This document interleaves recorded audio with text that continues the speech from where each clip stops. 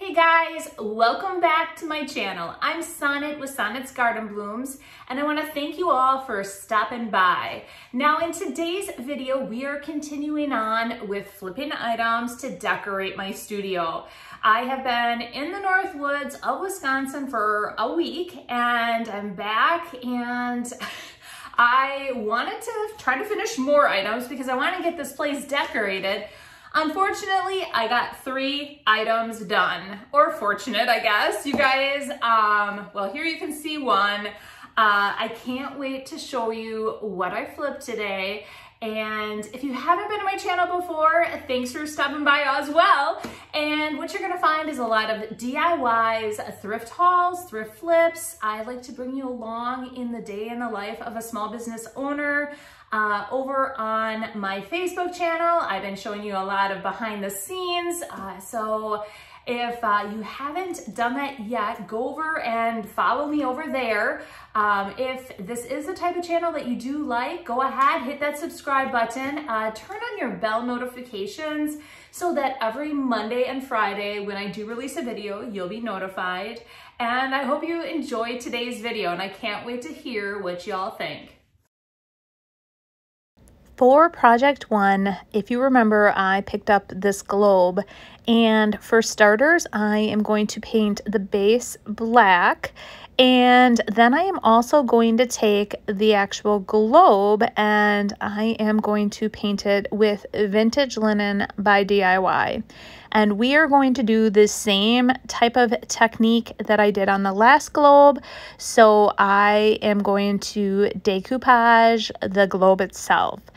So anytime you are using decoupage paper, you do need to have a white background. It just makes the paper pop that much more. And what I'm going to do here is I am going to apply 2 coats of paint, let them dry very thoroughly, and then we are going to start with the decoupage paper.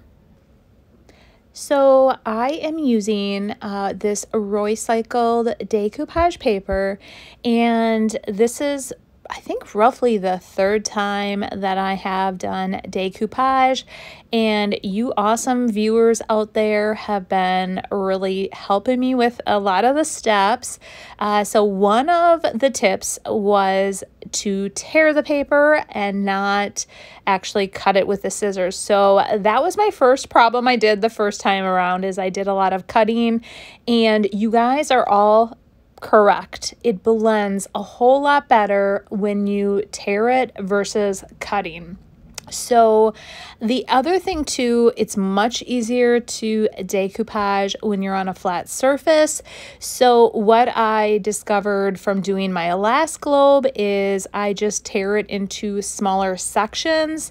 And what I liked about this paper that I am using is it has like a lot of chunks or sections to it, so different, it all goes together, but so when I tear it up and put it all over the globe, it looks like it was all kind of meant to be that way. So I am using liquid patina by DIY, and I really like this to do my decoupage. Other people use Mod Podge or whatever you like to use, but this is what I have found works the best for me. So I put down a nice even coat. The one thing too about the globe that I should take note, and I don't know if you noticed it right from the beginning, it has many raised areas. So it was a little bit more difficult to kind of get everything to stick. When I say stick, I mean like really get it to go completely flat.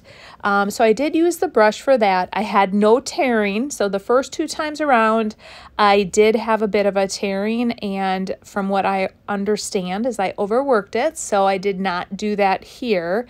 The one thing, I was out in my studio, I did not bring any saran wrap with me, but from what I understand, you guys say the saran wrap works wonders.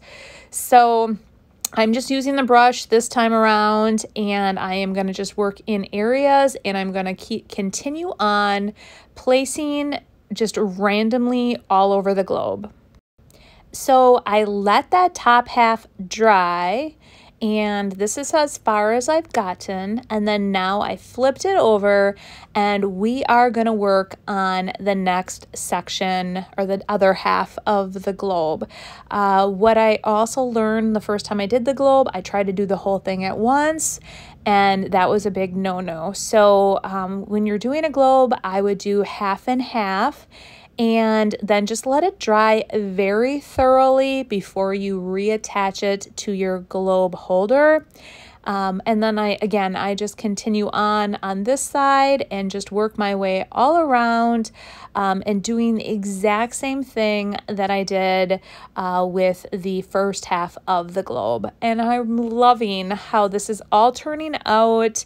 The one question that I do have for you guys, and I'd love to hear your response, once you see the globe completely done, do you think I should add any color to it? Whether it be with like a transfer, just adding little bits of transfer here and there. Should I take a stamp and add like green? Should I take like aviary and just pops of green? Or the other paper that I use has like some oranges. Should I add some of that, or should I just leave as is? So I'd love to hear what you guys all think. I'm really torn on this because my first gut instinct was to add a little bit of color, but then as I'm looking at it, I'm liking it. So I want to hear from you.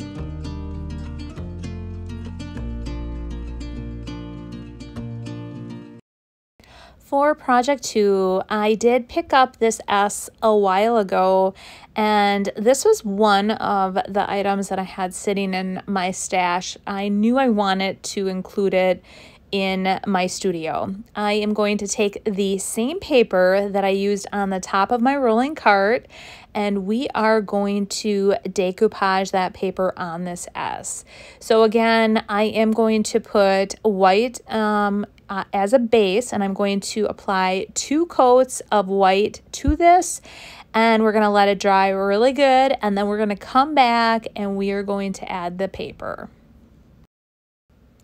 So now that it is completely dry, here's the paper that we are using, and I'm flipping it over and I'm just tracing on the back side the S. So I just take a pen, trace it out, then I take a scissors and cut it out, and then we're going to apply it with the liquid patina. So now that it's cut out, I have it kind of set here so you can see what it's going to look like. We are, like I said, using liquid patina, so I just flip it over, and then I'm going to apply the liquid patina to the entire top of the S. And I'm just going to do a nice even layer. Many times with decoupage paper, you want to work in smaller sections. I felt like I could cover this all and then just lay it down in one swoop, and I think it worked fine. So I just made sure that it was nice and smooth prior to putting the paper on. Once I got the paper on, I just smoothed it out with my hand. I felt like this type of paper that I've seen people use as like decoupage, I know that in one of my last videos, somebody commented that it really wasn't decoupaging, it was just gluing paper on. And I guess that's what I'm doing with this. Because it's more of a wrapping type of paper, it was nice and thick, and it went on really nice. I was able to smooth it out, so there was no wrinkles right from the start.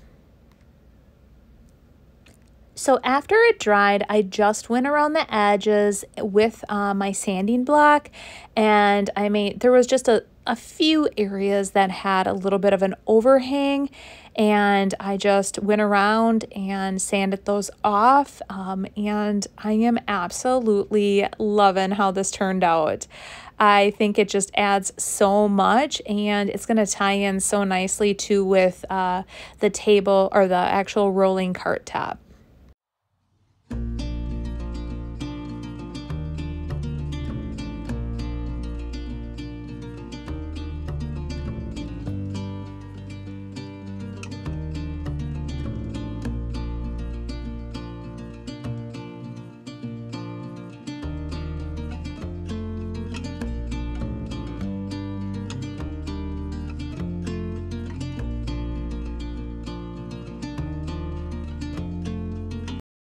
For project 3, I did pick up this Peterborough basket, and it was only $5.99. The issue here is there was quite a bit of staining inside, so it looks like somebody used this to hold their fruit, and their fruit must have rotted, and I got a lot of that after math stain in there. So I even was like, oh, is this like a chunk still on here? And so I started scraping, clean that all out. And then what I decided I was going to do is we are going to take that same paper and we are going to line the bottom to hide all those imperfections.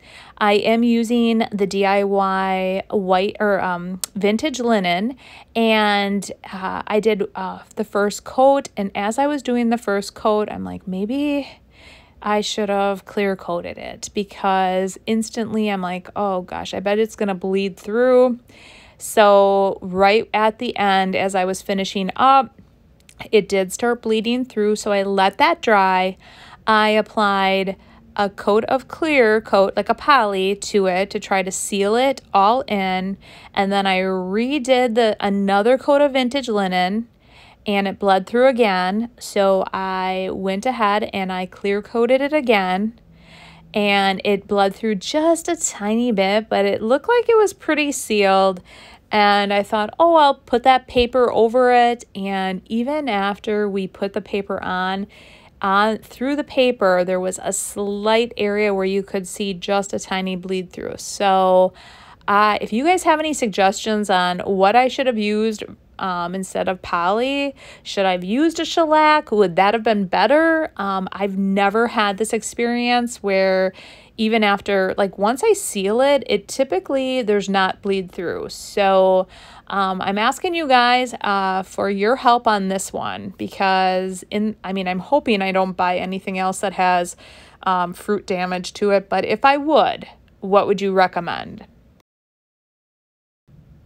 So now that we're letting the inside dry, you can kind of see briefly where that bleed through is happening. I had clear coated it. I am painting the entire base of this basket and the inside edges. We're doing aviary, and I'm applying just one coat. I decided that I wanted a little bit of the basket color to pop through here and there. I thought that would be kind of fun, since in many cases when you're painting a basket, you can't get it perfect anyway. So I thought more of like a rustic look. So I went through and painted just one coat of aviary over the entire basket, and I'm really loving the look of it. The one thing I did not like about this basket is, and you guys are probably going to roast me, but I did not like the red and the blue pieces throughout. So it did not go with my decor. And I thought that the aviary looked so much better. Now, after I let this dry very thoroughly, I went back with Big Top, and I applied one coat of Big Top to the entire piece.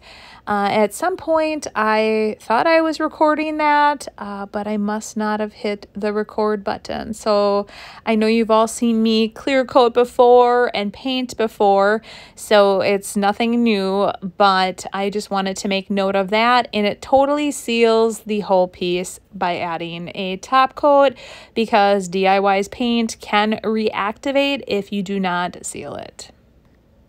So now we are going to cut the inside piece for this basket. And I am just using, just like I did with the S, I am just taking my pen and creating a circle or a template from just going around it. And then we're going to cut it out and we're going to hope that it fits. And it was almost a perfect fit. So now we're going to use the liquid patina, and we are going to use that to decoupage it down, or to basically hold this piece in place, and then apply the liquid patina over the top of it as well. For starters, I don't know what I was doing. Normally, I just have to tell you guys, I woke up really early to finish this off, and after I was applying the liquid patina to the actual paper, I'm like, what are you doing, Sonnet? So I then apply it to the actual white of the basket, and then I lay down the paper. And even with adding the liquid patina to this paper and then applying it, it did not wrinkle at all. All the wrinkles came out just perfect. So I was very happily surprised. And I should also tell you guys that if you watched my video where I did my rolling cart top and I had a lot of wrinkles in that, I want to let you know, and I don't know if I've mentioned this before or not, but those wrinkles, they actually all came out. So I was very surprised about that too. Like, as it dried, it just smoothed right out. So very happy about that. But you can see here, I'm just putting it in, and initially I don't have it exactly how I want it. So, but yes, I just straighten it all out and it fits perfect. And I love how this basket has turned out.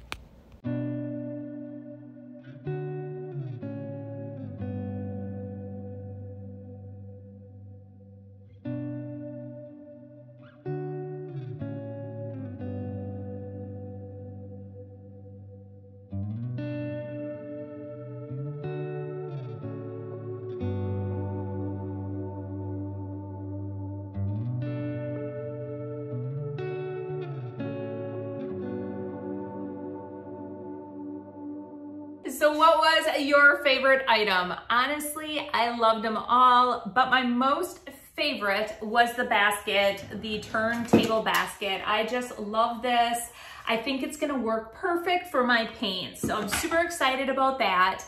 Monday, we are going to just continue on with flipping items. I definitely want to get this done. Being gone for a week has really slowed me down and I'm trying to play catch up right now. So I need to like really focus. So this weekend, I'm gonna be working on Monday's video. So flipping more items. I'm going live on Monday. So if you haven't yet followed me over on Facebook, go ahead, go over there, hit that follow button because I am putting out a ton more content over there. So you're gonna find a lot more behind the scenes, just a lot more about me. I can only do so much in a short video like this, but if I'm posting over there a lot more, you're gonna find out a lot more about me. So go ahead and do that. My goal is to hit 10,000 followers by the end of the year. So let everyone know about it. So if you have friends that love DIY, flipping, thrifting, then you need to tell them about this channel and about me over on Facebook. So I want you guys to have a great weekend, and we will see you Monday for this video and my live over on Facebook. Bye.